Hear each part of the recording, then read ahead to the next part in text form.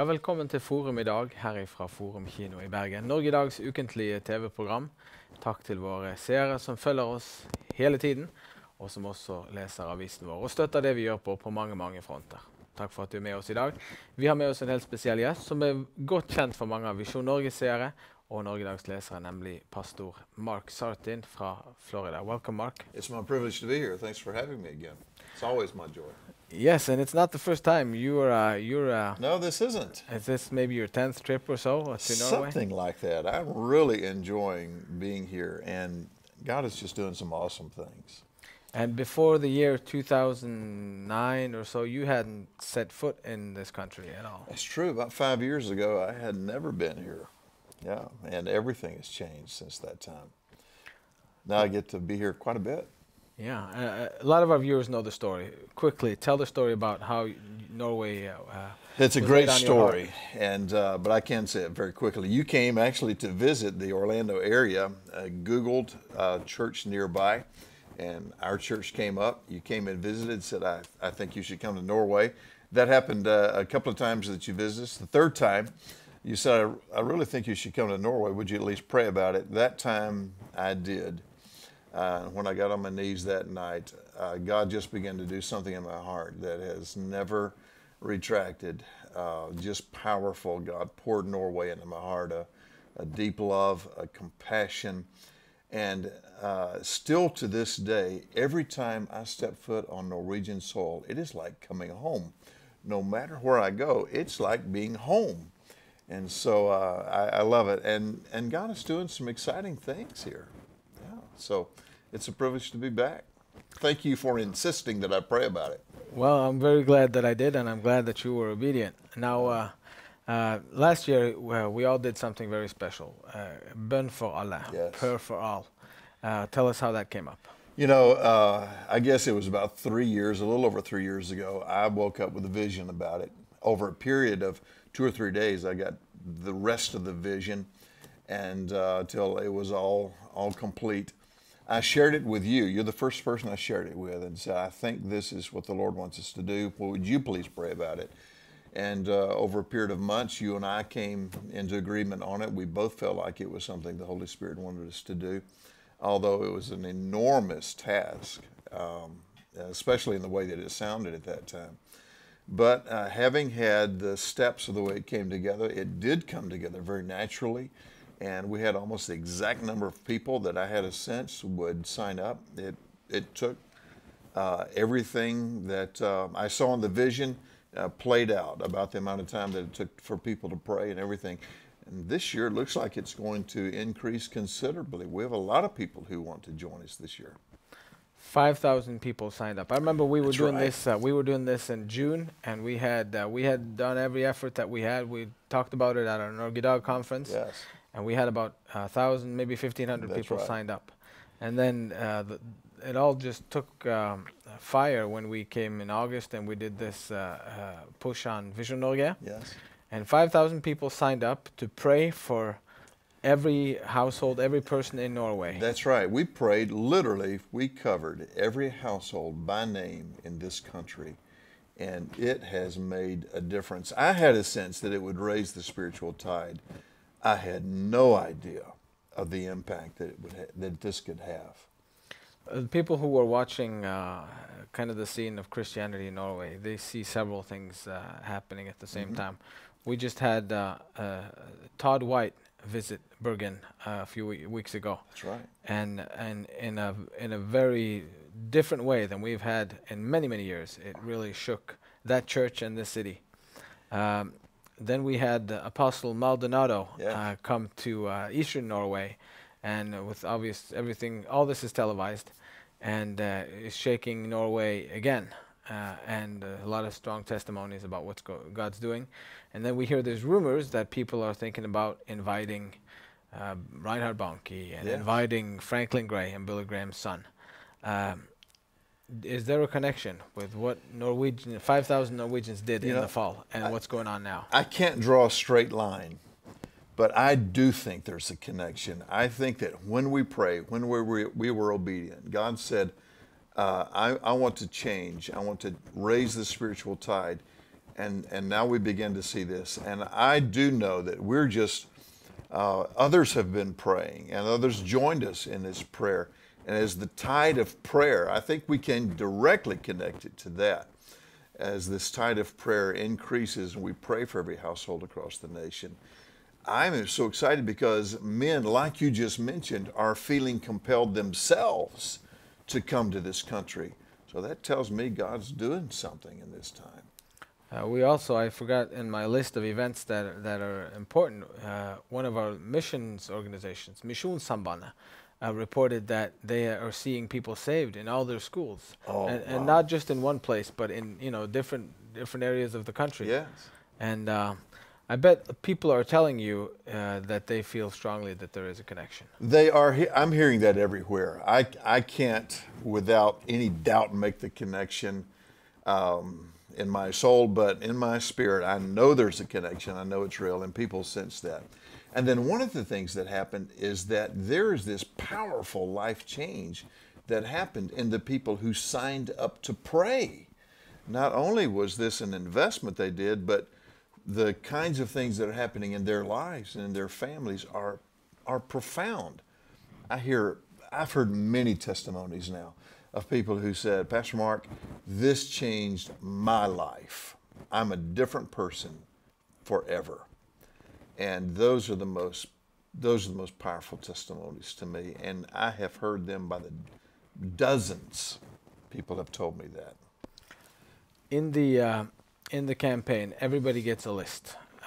Last year, we were about 5,000 people, about 5 million Norwegians. We needed prayer, so about a little less than 1,000 per person. Yeah. And people get the lists, and and they had about a month to pray through them, and some of them are still praying for their list. You know, I've heard most people have approached me and said, I love my list. I am still praying for these people over and over again. They are now a part of my regular prayer life. And so I think that's exciting that the people on the list of those individuals, and I've heard that many times, are being prayed for over and over again. Someone is calling their name before the Lord, and it is making a difference.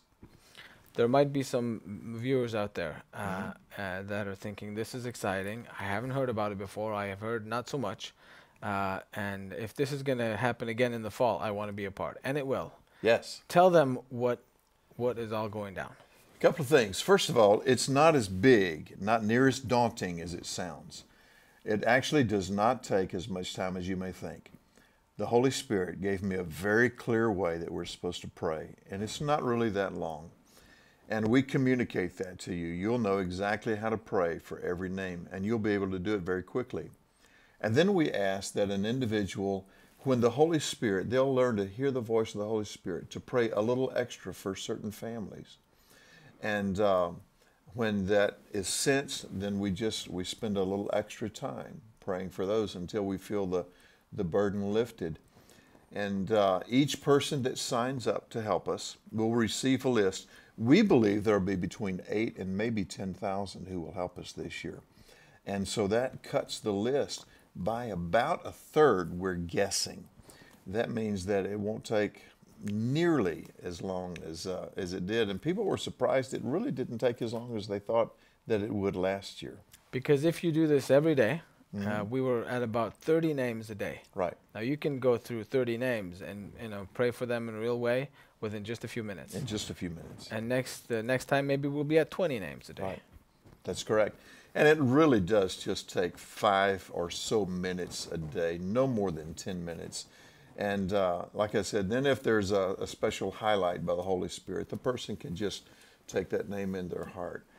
The most exciting to me are the individuals that have come to me and said, something has happened to me. My life has changed. And I've heard that a number of times. So God's at work. Good things are happening. I had the privilege earlier this year, and this is exciting news, I was invited to join the directors. We might refer to them as the National Prayer Leaders. They lead prayer groups of various sizes all across this country. And they're some of the most precious people in the world. There's not a whole lot of accolade given to people who lead prayer groups. These people did. And God moved, and all of them made the decision and the commitment to invite their prayer groups to be a part of what we're doing. What they realized is that this not only helps Norway, but this helps raise up people who pray, intercessors, in their own groups, in their own churches. Their groups expand. And so we all move further toward the goal in this. This October, we're doing it again. Yes, we are. And we are inviting people to go to the website Yes. and sign up. So the website is bønnforalle.no, and they just give us their name, address, and so forth. And then we distribute the list. Some get it in the mail, some get it electronically. And the thing about something like that is, in Norway we have a word that's called dugnad. And it's a part of our big part of our culture and identity. It's about cooperation, that you do stuff together without getting paid, but when we pull together, we can do stuff and make stuff happen. Amen. And that's what we do in sports, and that's what we do in our home subdivisions. We get together and we set up a day, and this is dugnad. Wow. And that's what this is, and that's why I think it's working so well. In Nehemiah, there's a book, there's a chapter when Nehemiah is rebuilding the wall. I think it's chapter 2, and he lists all the people who are doing an important job. Yes. And I've been thinking that makes sense for a time like this. I mean, God is interested in not just the guy who's in charge, but everybody who's involved and building their little piece of that wall. I ran across one more item, if I could share really quickly, that goes right with what you just mentioned, and it's in 1 John. You know, they really prayed a lot for each other. There was a tight community of Christians, and John talks about the importance of praying for each other.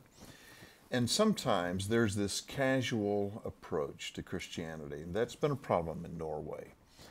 And he gives special direction to pray for those who, he talks about, are in sin that's not immediately unto death. And what he promises is this, that we can pray for that person and it will make a difference.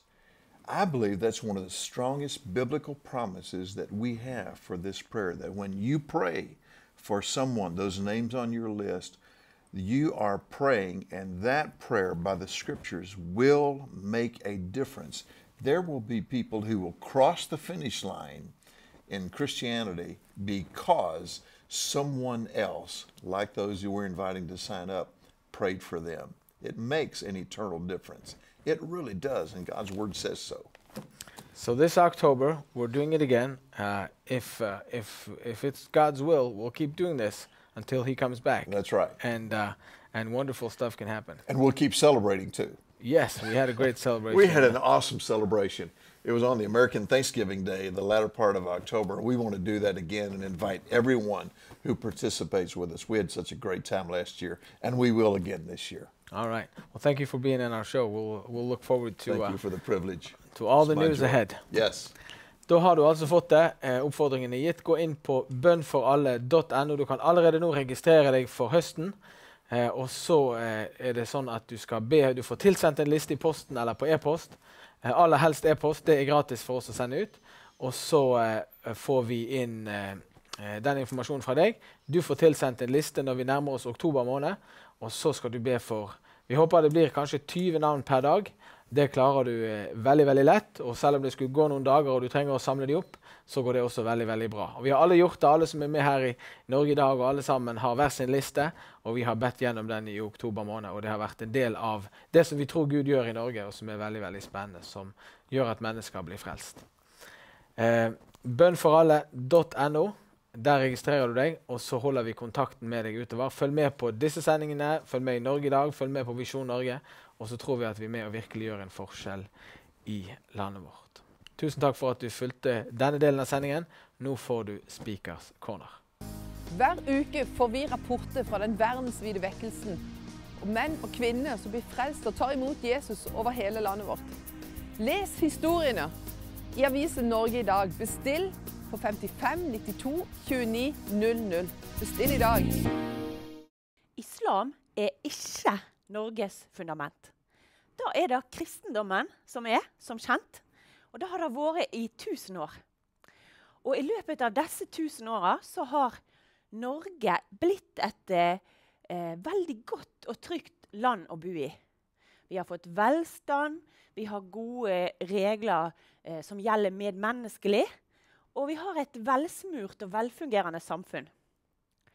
Dette gjør jo da at vi også får en strøm av flyktninger fra land som ikke er så velfungerende, som kanskje kommer fra land med et annet fundament og en annen ideologi som ligger til grunn for deres samfunn. Fordi at de ser at her er det godt å bo. Og grunnen til at vi har det godt, det er at vi er et samfunn bygd på kristne grunnverdier. Men nå er det jo sånn at politikerne som styrer i dag, ikke alltid ser verdien av den arven som landet vårt er bygd på. Og dette gir seg noen merkelige utslag. Blant annet så har vi begynt å sende forbrytere til moskéer for rehabilitering. Og dette er noe som var helt nytt for meg. Jeg ble ganske overrasket når jeg leste om det. Det var nemlig en gutt, eller en mann, som i januar 2012 ranet en 7-Eleven-kiosk i Oslo. Og på den tiden der så var han ikke muslim, men etter hvert så kom han i kontakt med muslimske grupperinger og konverterte symbolsk nok på 17. mai, på vår nasjonaldag, i 2013. Så når da saken han skulle opp for retten senere på året, høsten 2013, så ble han dømt til samfunnsstraff. 400 timer samfunnsstraff, og med gjennomføringsperiode på 1,5 år. Da han allerede begynte å komme i kontakt med radikale muslimske miljø, og likevel da, så dømmer retten han til å gjøre denne samfunnsstraffen i en moské. Og da fortsetter da for han sånn at han blir bare ytterligere radikalisert og kommer i kontakt med enda sterkere islamistiske, ekstreme grupperinger i Oslo-området. Og resultatet er tragisk, både for han, og for familien, og for det norske samfunn. For det ender med at han reiste til Syria som IS-kriger, etter at norske myndigheter har dømt han, og han har sont sin samfunnsstraff i en moské, så drar han til Syria, kriger for den islamske staten, den verste terrorgruppa vi har sett noen gang. Og han gir sitt liv i kampen mot ikke-muslimer. Og det ender med at familien hans får beskjed om at nå har gutten dødd som IS-kriger. Så det er et tragisk utfall for alle parter. Det er ingen som tjener på at samfunnet opptrer på denne måten. Ulykksalig nok så opphever vi Grunnlovens paragraf 2 som sa at Norge skal være et kristent land. Men selv om denne paragrafen ikke er tydelig lenger, så inneholder han fremdeles en bestemmelse om at vi skal bygge på kristne og humanistiske verdier, ikke islamske verdier. Grunnideen med samfunnsstraff er at man skal bli tilbakeført til det norske samfunnet. Da fungerer det ikke at en forbryter får sin samfunnsstraff i et miljø som bygger på en ideologi som konkurrerer mot det norske samfunnet når det gjelder verdigrunnlag. Dette gir selvfølgelig uheldige konsekvenser, og dette er noe vi må ta opp. For samfunnsstraffen i moskeen, det endte tragisk. Norske myndigheter, de har hatt en tro på en slags utopi om multireligiøsitet og multikulturalisme. At vi skal leve sammen i et fargerikt fellesskap. Og når det gjelder kultur, så synes jeg at det er positivt at vi kan være forskjellige. Men vi er nødt til å bygge på det samme verdifundamentet. Jeg synes vi skal se litt mer til USA, som klarer å integrere innvandrere og nye borgere, sånn at de blir amerikanere. For det vi opplever nå i Norge, det at vi sier at nei, du trenger ikke bli nordmann, fordi at det er jo ikke noe bedre enn noe annet. Så du kan bare være sånn som du er, sånn som ditt land er bygd på, og så kan du kjempe for dine verdier, selv om de går imot det norske samfunnet. Sånn kan vi ikke ha det, det er ikke bærekraftig, og det fører Norge i feil retning. Hvis du vil være med og stå opp imot denne samfunnsutviklingen som vi ser nå, så skal du høre, det skal være en stor solidaritetsmarkering med jødene og Israel. Israel er det eneste demokratiske landet i Midtøsten. Og vi som nasjon har motarbeidet Israel opp gjennom historien. Og dette er jo en skamplett for Norge, men vi som kristne folk må stå sammen og vise at vi støtter Israel. Og det kan vi gjøre søndag 10. mai klokka 15-17 på Eidsvolls plass i Oslo. Så skal det være en stor felles markering. Og det som er unikt med dette arrangementet, for vi har jo mange Israels arrangement, men her mobiliserer vi veldig bredt. Det kommer omtrent 70 kristenledere og pastorer fra forskjellige sammenhenger. Og det skal gå en felles marsj til Rådhusplassen. Og der vil det være markering med appeller og sang og musikk. Og av de forskjellige som deltar, så skal Sten Sørensen være der. Kjent fra blant annet Troens bevis. Og vi får appell ved Hans Fredrik Grøvan, som sitter på Stortinget for KrF. Siv Jensen, selveste finansministeren, skal være der og holde appell. Og Israels ambassadør, Rafal Schultz, han vil være der. Og en arabisk pastor som støtter Israel, står opp for de gode verdiene. Salem Shalash heter han. Han skal være der. Så kommer Dag Øyvind Juliussen, som er direktør for IKAI, og mange, mange flere. Og hvis vi klarer å slutte opp under dette arrangementet og vise at vi er mange, så kan vi være en motmobilisering mot det som vi ser i dag. Vi ser en uheldig union mellom sosialisme og islamisme. Vi ser at sosialistene skyver islam foran seg, og det går imot de kristne verdiene. Men nå skal vi stå opp, vi skal støtte Israel, vi skal vise at Norge er fortsatt et kristent land, og vi står for de verdiene. Og noen plasser i Norge i dag så vil det være veldig kontroversielt å vise et Israels flagg, men det skal vi gjøre den dagen. Midt i hjertet av hovedstaden vår. Så der vil jeg oppfordre deg til å komme. Det blir en stor fest, og det er veldig godt å være der og kjenne at vi er mange, og at vi står sammen. Så til slutt så må jeg oppfordre deg til å abonnere på Avisa Norge i dag, hvis ikke du gjør det. Det er den eneste avisa i Norge som ikke får pressestøtte. Og du må støtte opp under den avisa som står fast på de kristne verdiene. Så da kan du ringe nå på 55 92 29 00.